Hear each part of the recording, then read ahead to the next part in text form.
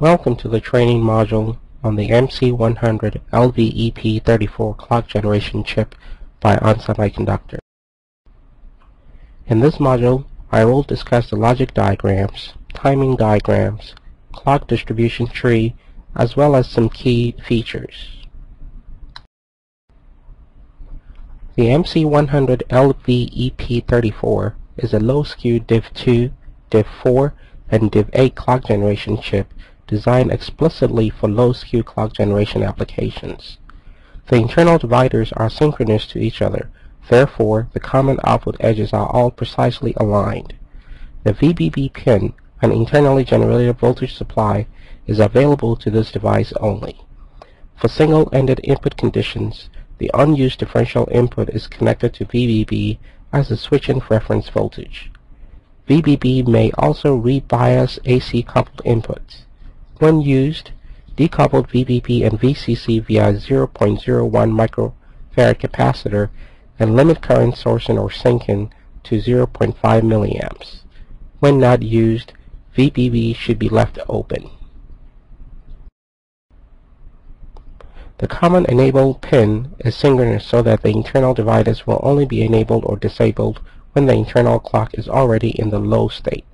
This avoids any chance of generating a run clock pulse on the internal clock when the device is enabled or disabled, as can happen with an asynchronous control. An internal run pulse could lead to losing synchronization between the internal divider stages. The internal enabled flip-flop is clocked on the falling edge of the input clock.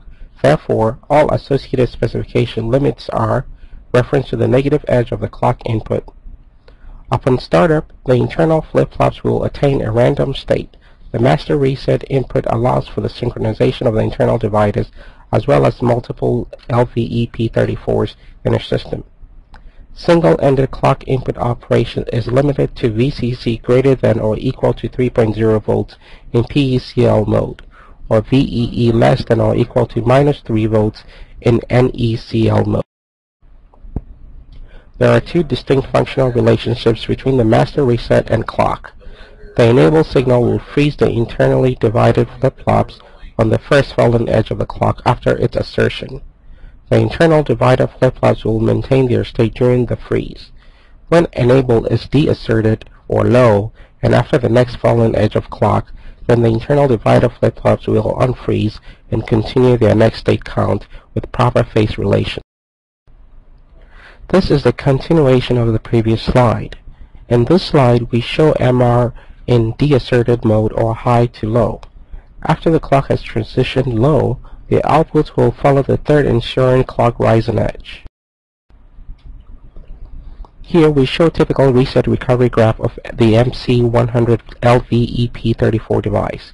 Case 1 refers to when MR occurs at high side of clock signal, and case 2 refers to the situation when MR occurs at the low side of the clock signal. This slide shows the curve for output voltage by frequency. As you can see, when the device operates in divide by 2, the output voltage curve is constant at 700 millivolts as long as the frequency is between 600 to 700 megahertz. The output voltage curve starts going downwards as frequency increases. When the device operates as a divide by 4 or 8, the output voltage is constant again at 700 millivolts regardless of the frequency. This is a typical termination for this ECL output driver, which is implemented between the driver's device and the receiver device. The skew introduced by logic devices can be divided into three parts: duty cycle skew, output-to-output skew, and part-to-part skew. Depending on the specific application, each of the three components can be of equal or overriding importance. The duty cycle skew is a measure of the difference between the T sub PLH and T sub PHL propagation delays. Duty cycle skew is important in applications where timing operations occur on both edges or when the duty cycle of the clock signal is critical. This slide addresses the output-to-output skew. Output-to-output skew is defined as the difference between the propagation delays of all the outputs of a device.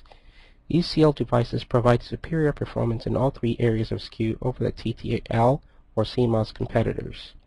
A skew reducing mechanism common to all skew parameters is the faster propagation delays of ECL devices.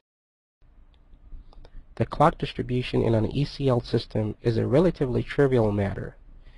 In this slide, we show a two-level clock distribution tree which produces 9 differential ECL clocks on 6 different cards. The devices also provide a multiplex clock input for incorporating a high-speed system clock and a low-speed test or scan clock within the same distribution tree.